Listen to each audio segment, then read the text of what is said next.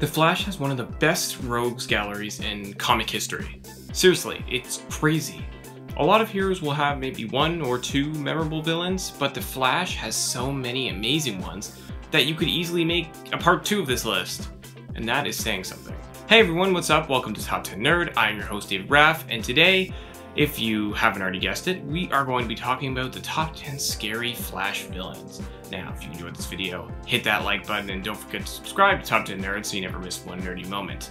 Now, with all that being said, let's dive in. Number 10, Captain Boomerang. George Digger Harkness is also known as Captain Boomerang.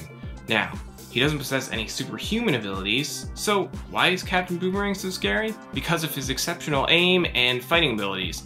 He is deadly with his boomerangs, able to kill people instantly with one throw, and he knows how to fight. He was also in the 2016 film Suicide Squad, where a lot of fans liked his portrayal but really wish they showed off more of his skills with Boomerang. He was also featured in the Flash vs. Arrow crossover event, where they really got to show just how deadly he can be, and man, I never thought a boomerang would be scary, but I was wrong. Number 9, Golden Glider. Lisa Snart, also known as Golden Glider, is the sister of another very famous Flash villain, Captain Cold, who will, spoiler alert, we will be talking about later on this list. So, Lisa's comic abilities are very different than anything that's been portrayed in her live-action appearances. In the comics, her powers include astral projection, flight, energy blast, and she can hypnotize people. She has a pretty good set of abilities. Now, in her live-action appearance in the Arrowverse, she had her golden gun, which was also very powerful. But the reason for this was to make it more in line with the way the other rogues were portrayed, which really worked in the context of the show. Number 8, Leonard Snart, aka Captain Cold. So we just talked about his sister, Lisa. Now it's time to talk about her older brother. Captain Cold is one of the most famous Flash villains around. He may not be the most powerful, but he's one of the smartest and most cunning villains in his rogue gallery. He also has his trusty cold gun, which is his most prized weapon. Even without powers, he has always been a thorn in the Flash's side. He is always thinking steps ahead of everyone else, so that he is always prepared for any situation that might come his way. Captain Cold is also another one of the Flash villains that has appeared in live action. He was played by Wentworth Miller in the Arrowverse, appearing on multiple shows and eventually becoming a series regular during Legends of Tomorrow. Number 7, Godspeed. Godspeed is one of the newer villains on this list, making his debut only a few years ago. But since then, he has become a fan favorite villain.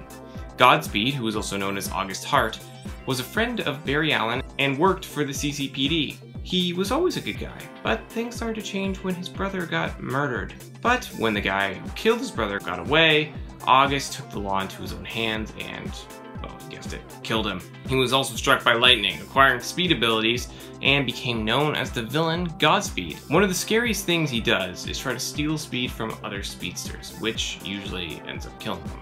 Also, even though he is a new villain, he has already appeared in live action. He has shown up during Season 5 and Season 6 of The Flash, where they gave him a really comic accurate costume, by the way. Number 6, Savitar. Okay, so Savitar from the comics and Savitar from the TV show are two very different people. They are basically nothing alike. Today I'm going to talk about the one from Season 3 of The Flash. In the show, Savitar is someone who causes all sorts of problems for Barry and his team. Not only is he faster, but Barry realizes that Savitar is going to kill Iris. In the future, that is.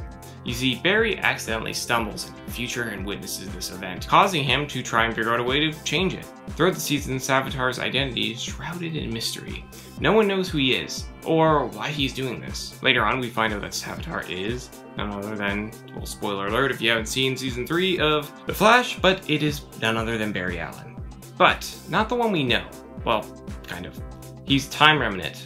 He is a Time Remnant that Barry created to fight Savitar. Number 5, King Shark. Like a lot of other characters on this list, King Shark is very different in live action than he is in the comics. For example, in the show, he's a metahuman named Shay Landon. He was brought over to Earth 1 by Zoom to kill the Flash. In the comics, however, he was born in Hawaii, and his father was known as the Shark God. In both though, he is a constant pain for a lot of heroes, and responsible for a lot of missing people. He actually ended up joining the Suicide Squad when Amanda Waller caught him. That's actually where we will see him next in live action, during James Gunn's new film, The Suicide Squad, which a lot of fans are really excited about. Number 4, Gorilla Grodd. Grodd is one of the Flash's most well-known villains. He is a telepathic gorilla who resides in Gorilla City. He is super strong, and along with his telepathic abilities, is insanely smart.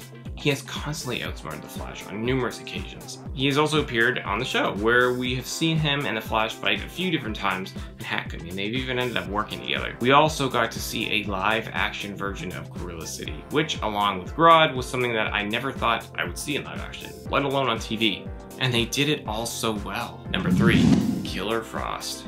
Now, there have been a few different versions of Killer Frost over the years. The one that I am going to be focusing on today is Caitlin Snow, one of the newer incarnations. Caitlin worked for Star Labs. She was interested in continuing Dr. Louise Lincoln's work, who happened to be, yeah, you guessed it, the original Killer Frost. Man, that should have been a red flag right there. But things really didn't go her way. Her colleagues turned on her because they were actually Hive agents, and then they put her in the STU. The STU stands for Self-Sustaining Thermodynamic Ultraconductor Engine. When she was trying to escape, she was just ripping stuff and she ripped a wire for the coolant system.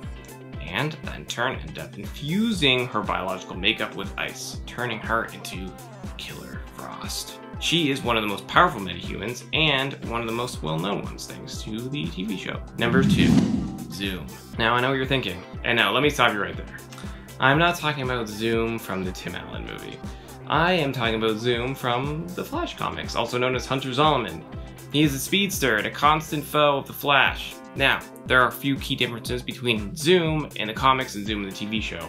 First is his costume. In the comics, his costume is very similar to the Reverse Flash's, while in the TV show, he has just this pure black suit and a really scary voice. He's also the main villain for Barry in the show, while in the comics, Zoom is one of the main antagonists for another Flash, Wally West. I really like Zoom in the comics and the TV show, but I think what they did with him on the TV show worked a little bit better than in the comics.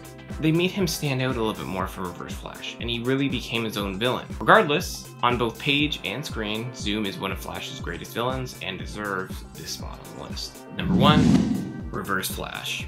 Eobard Thawne. I don't think this will come as a surprise to anyone. The rivalry between the Flash and Reverse Flash is legendary. He is truly Barry's greatest villain, and he will remain that way forever. I mean, not only is his story interesting, I mean, he was a fan of the Flash in the future and ends up trying to become him, but ends up becoming the exact opposite, and his greatest enemy. He also ends up killing Barry's mom, which is a massive event in Barry's life that changes him forever and makes him the hero he is today. That was also the reason that Flashpoint happened, because Barry went back to stop Eobard from killing his mom, which changes the timeline completely. Even in the show, Reverse Flash is still Barry's best villain.